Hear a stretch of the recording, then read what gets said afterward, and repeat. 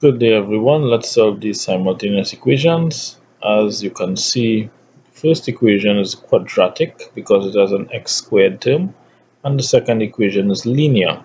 So we are going to substitute for x into the first equation using the second equation. So x is equal to y plus 2. Instead of x squared, we write y plus 2 squared is equal to 4, take away y. As you can see, we have replaced x, I'm circling it, by y plus 2. So we have to expand these brackets. So we have y plus 2 squared is equal to y plus 2 times y plus 2. And that is equal to 4, take away y. Y times y is y squared. Y times 2 is 2y. 2 times y is 2y. 2 times 2 is 4. And that is equal to 4, take away y. We want to get all of the letters on the left hand side. So let's simplify this. Y squared plus 2y plus 2y is 4y plus 4 is equal to 4, take away y. We want to subtract 4 from both sides of the equation so they cancel. And then we want to add y to both sides. So we'll have y squared plus 4y plus y is equal to 0.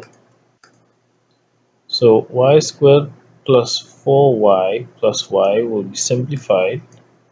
Y squared plus 5y is equal to 0. We now factorize, taking out the y, so we have y into y plus 5 is equal to 0. There are two possibilities here. Y could be equal to 0, or y plus 5 could be equal to 0. And in that case, y will be equal to negative 5. So when y is equal to 0,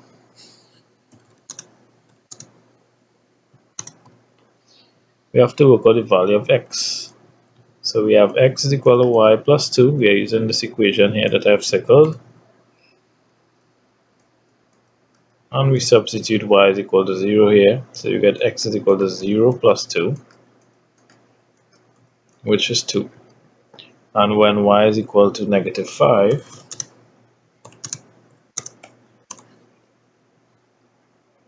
we substitute for y here. So we have x will be equal to negative 5 plus 2.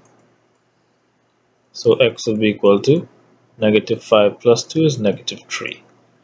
So these are our answers. Y equals 0, x equal 2, and y equal negative 5, x equals negative 3. Thanks for watching. Have a good day.